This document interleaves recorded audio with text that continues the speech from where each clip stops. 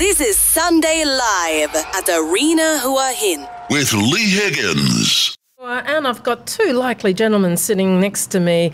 Marty Collins, good morning. Morning. How are you? I'm good, thanks. That's good. And we've also got Alan Murphy. How are you, Alan? I'm good, thanks, Leigh. That's good. And you're here to talk to me about Huahin Rugby.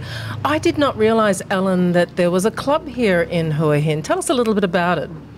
Well, it started from a meeting with a couple of, as you said before, likely lads in the end of 2019 by the name of Ropati or Robert Karoi, who's Fijian, and John William, who's English, both ex-military guys. And they were talking about getting Robert's son into rugby and the lack of rugby here in Huahin. So they decided to start with a touch rugby on the beach. Right. And a quick Facebook post, and played on the Saturday afternoon, and about 10 people turned up.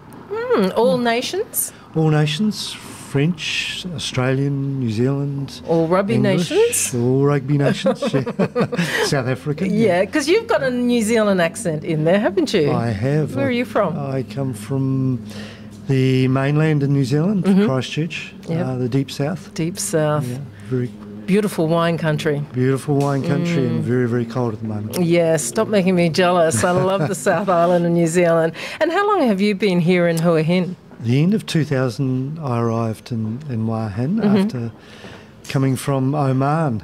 Oh, okay. Yes, yeah. And so this community of rugby players now. So how many people have you got in this community? It varies, very transient. Probably a group of 20 to 30 standard. Okay. But 250 in the Facebook group and 15 to 20 turning up on a Saturday afternoon. And is rugby being played anywhere else here in Thailand, or is it just here in Huahin? No, it's right from the top to the bottom. Okay. So Chiang Mai, Bangkok, Phuket, they all have rugby clubs. Right, okay. So, Marty, tell us a little bit more about the Huahin community here that you've got around rugby. Do you only play on the beach, or do you play in other places? Well, we originally started playing on the beach, and some of us old fellas found it quite hard when it was high tide. Yeah, funny about that. Yeah. So we've sourced a couple of green grass fields, one of which is True Arena, and the other one is Samong Prong on the Canal Road on Soi 8. And so have you got men and women playing, or is it only men? What's the makeup of your group? Over the years we've had quite a few women play, but at the moment we're struggling to get a woman coming along.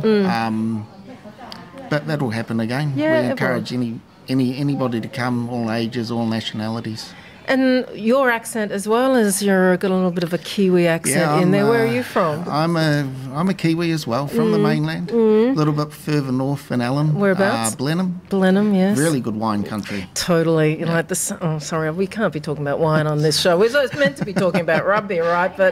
And so is rugby in your DNA? Yeah, I basically started since I was 5, and I finished when I actually came over here when I was about 27. Okay. All those years ago, I came over here for 6 weeks, and I'm still here after 28 years. I think that's the story of a lot of people, right? Very common story. And are you still playing?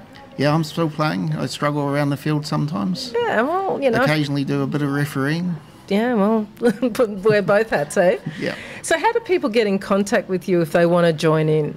I guess the easiest way was to be in Facebook, type in Huahin Rugby, and we'll pop up for sure. Yeah. And then once that happens, the initial contact, we put them on the line group and advise when the game is, and also goes out on the Facebook page as well. And have you got plans for the future for your little club?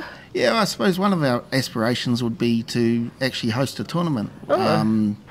This weekend actually is Bangkok 10, so we'd like to have a sort of a touch tournament one day, much like the Huahin Sixers do, and that's been going for years. Because you've just touched on it to make a pun of it. So it's touch rugby, or is it full-blown rugby? It's touch rugby. Okay. Yeah. And is that because?